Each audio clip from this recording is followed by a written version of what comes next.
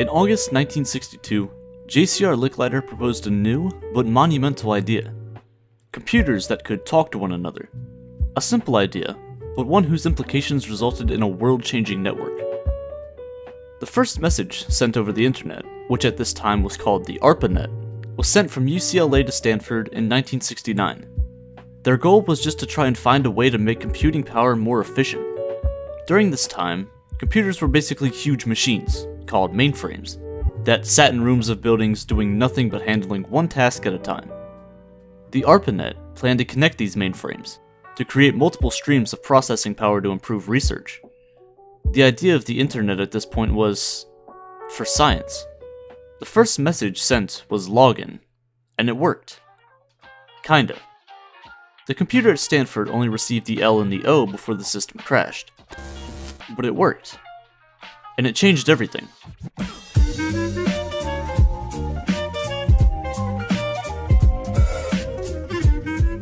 The shift from newspapers to radio was barely anything when compared from the transition from radio to television. You can now finally see and hear people from parts of the world that you had never seen before. You were finally able to attach a look and a personality to the entertainment you were receiving. Almost immediately, the world became connected in a way that was never before imagined. TV changed the way we entertained ourselves and our families. However, the internet, as we know it, changed the world in ways that make the past 2,000 years of work and technological advancement look like baby steps. Take this for example.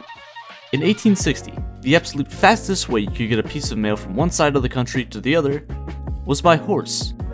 Riders could deliver a letter from St. Joseph, Missouri to Sacramento, California, over 2,000 miles away, in only 10 days. Take that time, double it, and you'll have your average time it would have taken to get a message across the country and back. Almost 3 weeks. Today, however, you could send hundreds of thousands of times that amount of information to someone in literally a second. But how did we get here? So imagine it's the early 1970s. There's a bunch of these huge computers in multiple places. However, they really can't communicate. There's different software and things that make talking to one another through these networks almost impossible. Until TCP/IP comes in, and this changes everything. It's the foundation of how every computer talks to one another today. TCP/IP allows data to be chopped up into what we call packets, sent from one place to another, and regardless of how it gets there, it'll display the same information on the other side. Using TCP/IP, computers could talk to one another, so this could be considered the beginning of the internet. Except, it isn't the same internet as we know it today. In the 1970s, most traffic across the internet was just email. Until Tim Berners-Lee came in. He saw a way of being able to store information and data on the internet. At this time, the internet was just full of basically Google Docs full of text information. It was boring. But, Tim Berners-Lee created something that allowed for people, anywhere, to share any and all information they had through separate pages with a specific location to be found. If it sounds like a book, it kind of is. Books are like webs of information. You can reference certain pages, chapters, go back and forth all you want, whatever. Just like you could now do on the internet. The year is 1991, and Tim Berners-Lee had just created what we know today as the World Wide Web. And the connectivity begins to explode. More and more things are being connected to the internet. Sure, there's millions of new people each year who gain access to the internet, but things that used to be average items are now being connected to the internet. Every phone sold today has some sort of access to the internet. Smartwatches are now a thing. Refrigerators, for some reason, are able to connect to the internet. So are washers, and dryers, and blenders. It's like, do you really need an app for that? But regardless, it makes life easier in many ways. For me, this video is kind of personal in a way. I'm making a video about how the internet changed everything. And for me, it really did. I wouldn't be in the position I am today without the internet, without the ability for me to communicate with you the way we do today. Without the far reaches of the internet, communication on this scale would be literally impossible. Every minute, 300 hours of footage is uploaded to YouTube. Over 500,000 Snapchats are sent. 500,000 Facebook comments posted. Every day, 600 million people use Instagram, with over 95 million photos posted. Every year, over $6 billion are spent just maintaining YouTube, the platform that supports hundreds of thousands of people's careers. And this is just one corner of the internet. Every year, the internet gets larger and larger as the amount of information increases drastically. Web traffic is at the highest it's ever been, and there's not much of a reason for it to slow down. The internet gives you a way of feeling at home with people from other parts of the world. News has also been impacted in a huge way. News spreads much, much faster.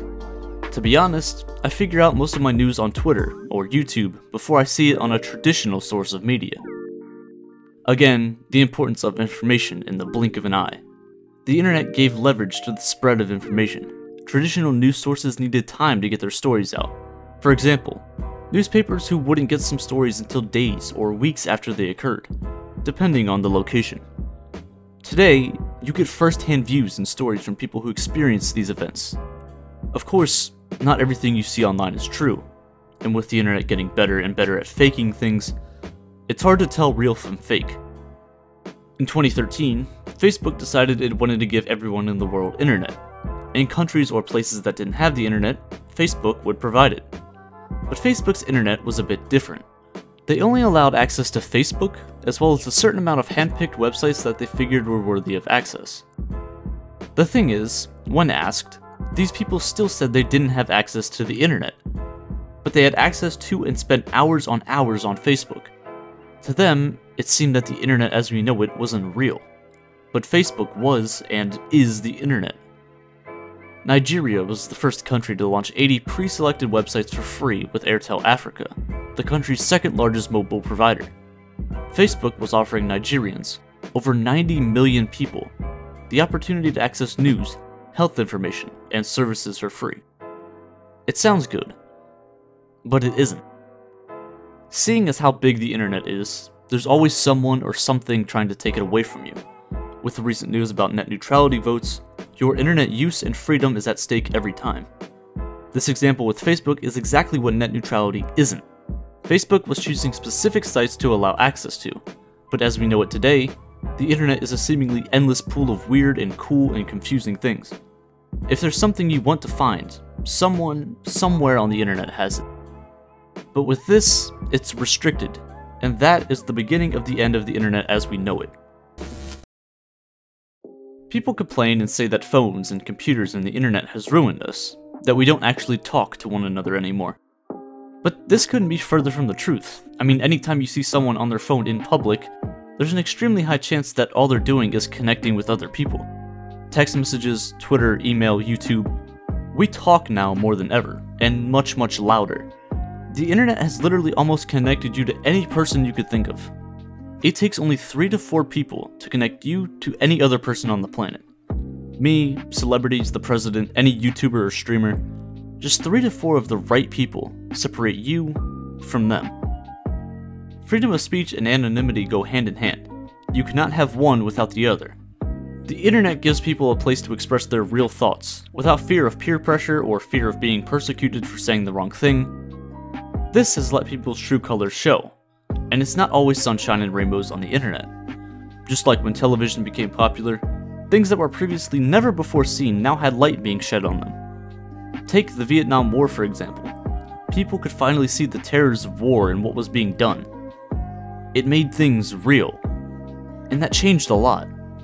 If we want something like the internet to work, something on that big of a scale, we have to leave it open to everyone, not restrict it.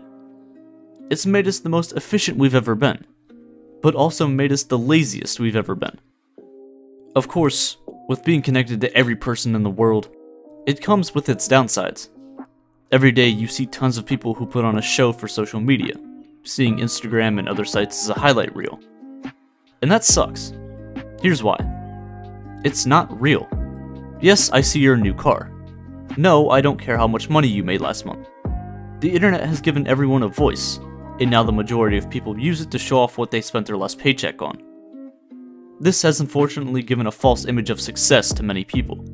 With all the good opportunities that the internet provides, there's more people obsessed with looking successful as opposed to actually being successful. This is a good thing, actually. It exposes the people who fake it while promoting the people who succeed. Just as civilizations did tens of thousands of years ago, communities form. You form groups with like-minded people. But it's not all bad. The internet has given us connectivity, online shopping, research, social media, cloud storage, cultural exposure, viral content, just instant information about anything. There's so much stuff on the internet, most of it you don't even know exists. The more you use, the better you understand the impact it has. If you want something, whether it be a service or product, legal or illegal, moral or unethical, the internet has it. You can choose to use this for good or bad. The thing with the internet is that you can't get rid of it anymore. It's ingrained in everyday lifestyles. It's become a place where anyone from anywhere can connect with people like themselves. Of course, the internet is obviously not full of the greatest people.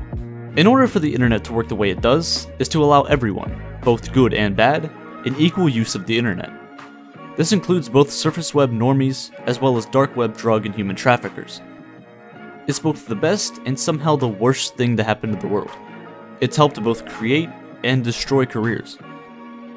In just over 50 years, the internet went from being an idea, a spark in someone's mind, to completely dominating our society as it is today. From the first 2 letters sent, into a network that connects over half of the global population today. As of June 2018, 55.1% of the world's population has internet access, and this number is growing each year by hundreds of millions of people. The internet has gone from huge, clunky machines that could hardly handle a basic message, to small devices that you can wear on your wrist or fit in your pocket. The speeds at which we communicate are speeding up. My only question is, what could possibly come next?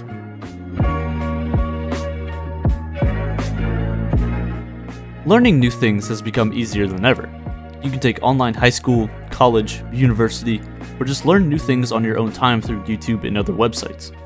Brilliant.org is the perfect way to learn new and exciting topics, without all the useless and boring information that you'd learn in school.